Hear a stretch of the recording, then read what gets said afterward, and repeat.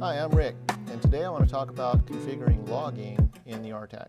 The RTAC has a SOE queue of 30,000 entries that it keeps in its database that you can log stuff to, and you can access that log through ODBC or through going to the RTAC's web interface and downloading a CSV or just looking at it right on the web interface. You can also download that through Team software. So how do you configure these logs? Well, you go to the tag processor in the accelerated RTAC software, and I want to show you that right now. You can see that there's several log entries here that are there by default. These log entries have to do with security and internal things that may occur.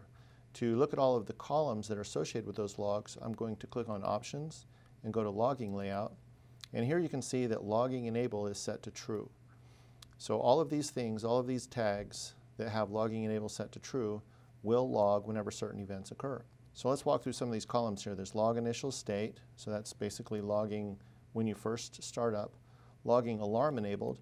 If you set that to true, then this point, whenever it logs, it will also go into the alarm log. And you can see it'll be red or some color that you can configure. There's Logging Categories, which is any string value that you put in there.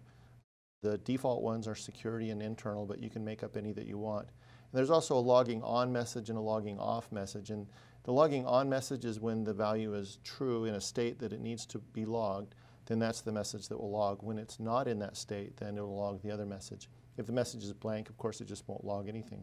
Let's scroll over here. Logging priority, again, that's just a string that you can make up, and then you can sort by that priority later. Live Data Enable is a really cool feature. So any tag that you have configured in the destination tag name, if you turn the Live Data Enable set to true, then it will display that live data on the RTAC's web interface. And you don't have to do any other work, it just shows up. The logging chatter counts and time, basically if it's, like in this example, there's a 5 and a 1,000, so that means if it changes more than 5 times in 1,000 milliseconds or 1 second, then it will be considered a chatter, and it won't log all of the chattered items. So let's scroll down here a little bit more and show an example of logging a specific tag. So I've got the 52A bit right here, and we want to log whenever that goes true. So I have logging enabled is set to true. We're going to set logging alarm to true, and we're going to log that in the alarm. We're going to have the logging on message is asserted, and then the logging off message is deasserted so that we know when it happened and when it cleared. And we're going to make that a logging priority of critical. And again, that's just a string that I just made up. And we're going to leave the rest of this as default. And that's all you have to do. And then it will log into the SOE log every time the 52A element is true or false. The next thing I want to do is log a value. So in this circumstances, I have an analog value, which happens to be a complex measured value, and I'm going to set, I put that in the destination tag name. I set logging enabled to true. The logging alarm is false because I don't really care about the putting it in the alarm. The category I'm going to put is feeder 1. And then the next thing I'm going to do is a little bit differently. So I'm not going to log it when the value changes, I'm going to log it when the time changes. So to do that, I have this logging time change trigger. I set that to true.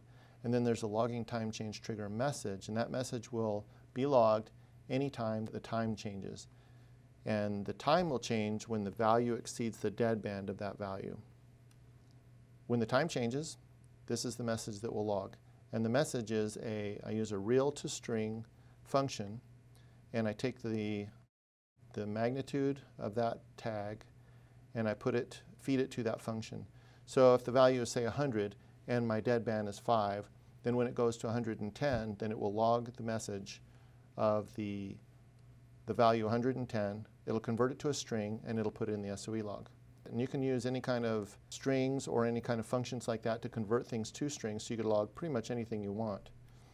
And that's about it. We're logging on the accelerated RTAC software.